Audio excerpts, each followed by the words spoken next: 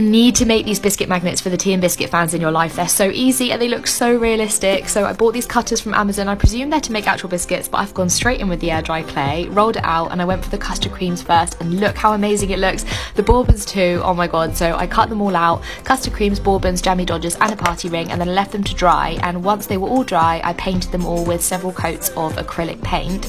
Once they were all painted, I wanted to make like a realistic filling, so you could miss this out and just do it with paint, but I used filler and paint to make it slightly more 3D. And lastly, obviously, the pink icing for the party ring. Once that was all dry, I glossed them all with an acrylic gloss before using a hot glue to sandwich the two halves together. I was so excited at this point about how they were looking. And the last step was just to glue the little magnets on the back, and I obviously couldn't forget to add the white icing stripe for the party ring. And look how good they look. I'm completely obsessed with these. I really hope you like this idea, guys, and follow me for more craft ideas.